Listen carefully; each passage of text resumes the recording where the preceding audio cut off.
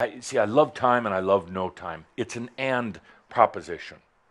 We're going to talk on our trip about the fact that scientists argue, some argue, well, there is time. Obviously, there has to be time. And they look at the clock on the wall. Others argue that there is no time. It's totally made up. It's a measurement system. And it's not real. It has no real physics behind it. And guess what? Both of them are true. Shut up the debate. They're both true. They're absolutely both true. This is life in a new energy. And science is being turned on its head right now, and I'm loving it. I've always loved science, but not limited science. I've always loved the wide open science, things that are validated, but yet things that are contemplated outside of the box and later validated. It's all scientists really do is validate what already is. They're like accountants, nature's accountants. They're just validating what already is. They're validating your creations. That's all they're doing. Problem is they're validating just one little slice, one little perspective. But the beautiful thing right now with the changes of consciousness that we've had in these past, let's say past decade, is that science is being turned on its head, upside down, twisted. They're getting so frustrated. What's happening is that science is not being invalidated. Current contemporary science not being invalidated at all. It's actually being validated each and every day. The law of physics, the laws of things like gravity and light and in motion and everything else are actually being validated. And at the same time, a new reality is starting to appear that they don't understand because it's not in the context of current modern accepted science. While contemporary science, while contemporary validation will continue to remain intact, now comes a new reality. It doesn't invalidate gravity. It doesn't invalidate the natural laws of physics, and doesn't even necessarily invalidate Einstein's theory of relativity. It actually can enforce it. But what's happening now is the and of life. Suddenly, somebody's realizing, this is true over here, everything we read in the books, all the studying, it's true. And there's something else happening. This stays intact, yet this is happening, and this is happening. Quantum particles, quantum science is happening, but it doesn't invalidate this. It's not dependent on current science and physics either. It's completely of its own. Now, this really has them confused because they're used to one set of principles, one set of laws. And suddenly there are multiple laws and principles and concepts and theories and ideas and ways of living. It's the big and coming to you in this generation. The big and. There's more to life than what is seen through here, thought through here, heard through here. There's so much more. Whether you realize it or not, you're at the leading edge of it. That's why it's tough.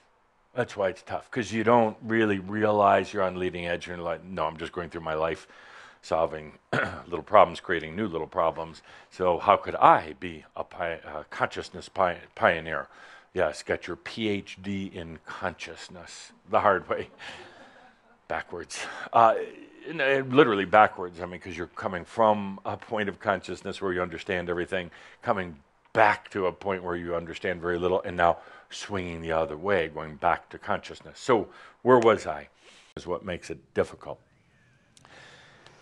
There is so much change going on in this world that I say to the scientists of this planet, have fun with all of your facts and your logic. Have fun with all those things because they are going to get blown apart.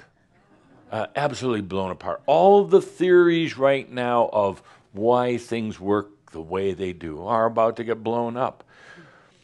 It's not like it's going to happen suddenly like a big nuclear explosion one day, but the discoveries, the scientific and the discoveries of physics are going to come so fast. There's going to be so much arguing with the scientists and the physicists now about what they've got a nice stable theory about energy and reality. It's going to get blown up.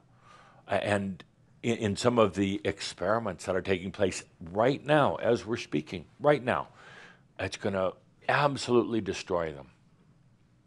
And to those who are the religious leaders, to the religions in general, have fun with your history and your righteousness, because it is going to turn to dust and be blown in the wind.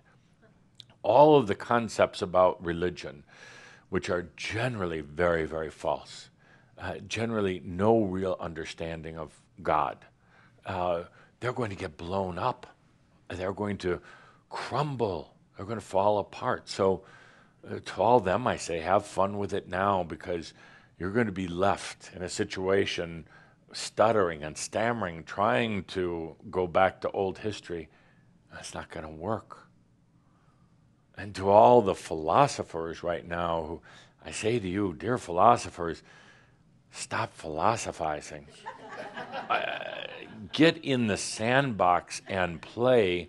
Otherwise, you're just dead. Get in the sandbox. So many, philosophy really hasn't gotten this planet very far.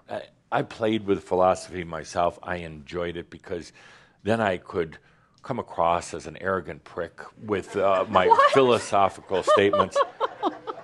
But it doesn't get anyone anywhere. And to all the philosophers and all the Machio dogs, just stop talking in it. Get into life and live it like the rest of you are. Entertaining or amusing or? Oh, you're good. Oh, good. Oh, you're good. And finally, to all the government leaders who think they understand what their people want, who really have no clue. Understand, dear government leaders, leaders of anything, of businesses, but particularly of governments, that understand what people really want. Freedom. But understand that they have no clue of what it is.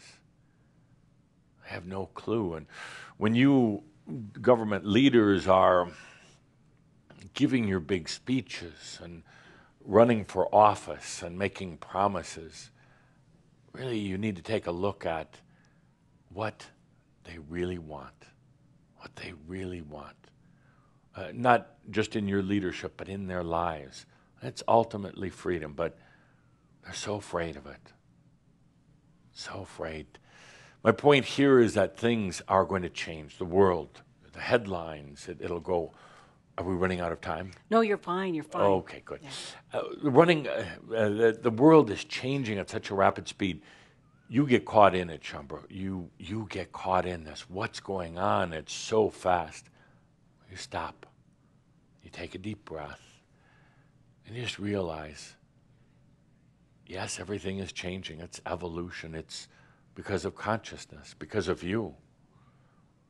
Just stop and take a deep breath and allow. It's that simple.